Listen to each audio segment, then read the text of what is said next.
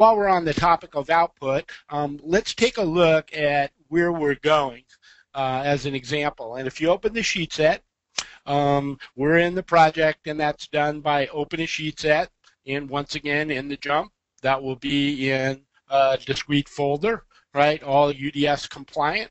And there's the sheet set we would open. Already had it open, just wanted to show you how to get there. And we're down in 07. Once again, this is UDS compliant, or Uniform Drawing Standard compliant, as per the National CAD standard. And we're just going to open this drawing, and we're going to open it read-only.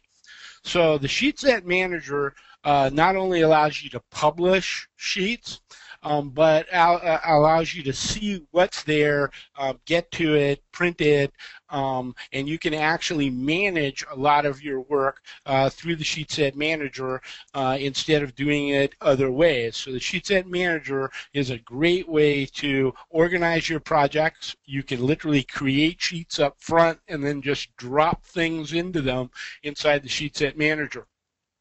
And we're just going to open that drawing so we can see what's gone. It was produced by the Plan and Profile Wizard, which we're probably not going to get that far along in our pipes project.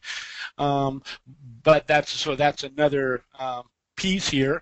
But we produced it with the Plan and Profile Wizard.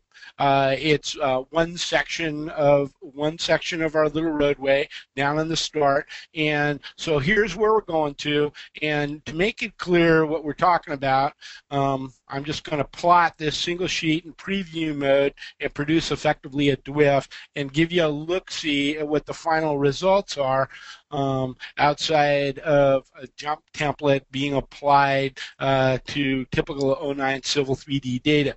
So we end up with our roadway showing, new proposed contours, solid, all the existing stuff here, and you can see we got some label points in this version of the surface, and some of those data points that we were talking about, and they, no matter what color they are, they all show up and print scaled back and screened. And here's our Plan and Profile view. A couple of things about the jump that are set up. All the existing conditions are set up with oblique fonts. You can change that in about 5 seconds inside the templates.